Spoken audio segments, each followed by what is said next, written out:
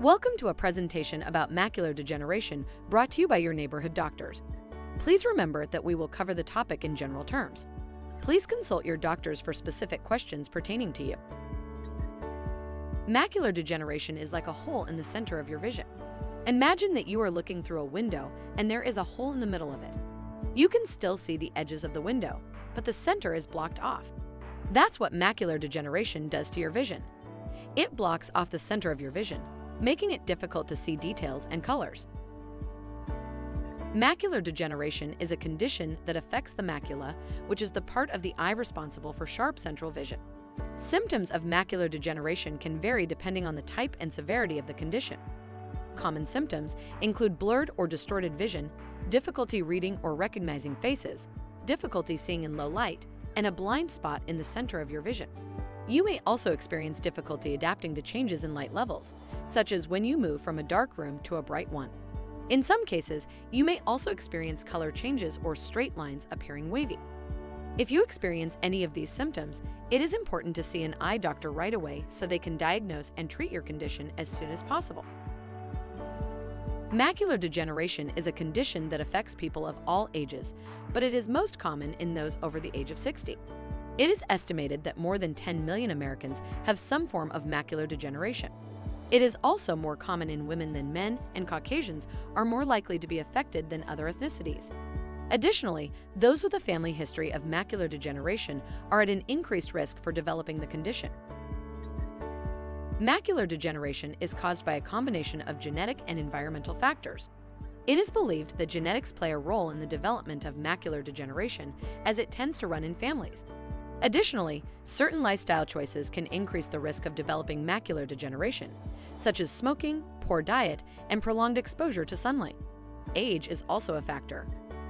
Macular degeneration is more common in people over the age of 60.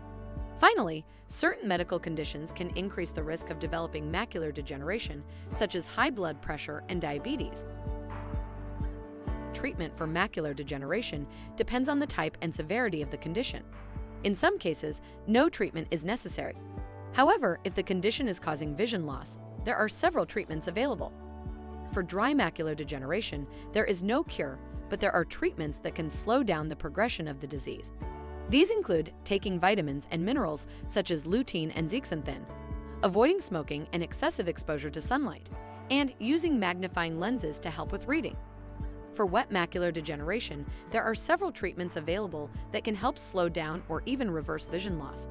These include injections of anti-VEGF medications into the eye to reduce abnormal blood vessel growth, laser surgery to seal leaking blood vessels, photodynamic therapy to destroy abnormal blood vessels, and vitrectomy surgery to remove scar tissue from the eye. Your doctor will discuss with you which treatment option is best for your particular case of macular degeneration.